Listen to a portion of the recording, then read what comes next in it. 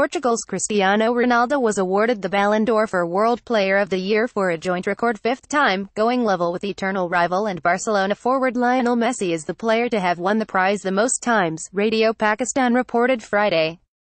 The Real Madrid forward won the award, handed out by magazine France Football, for the second consecutive year, having led his side to the La Liga title with 25 goals and a successive Champions League crown, netting 12 goals including 2 in the 4-1 win over Juventus in the final. Ronaldo collected the trophy in a glitzy ceremony at the Eiffel Tower in the French capital, presented by former France player David Ginola. Messi came second while Paris Saint-Germain forward Neymar Jr., the most expensive player in the world, came third. Veteran Italian goalkeeper Gianluigi Buffon finished fourth and Real midfielder Luka Modric came fifth. Chelsea and France midfielder N'Golo Kanté was the highest-ranked Premier League player, coming eighth, while Tottenham Hotspur's Harry Kane, ranked 10th, was the only English player to make it into the top 10.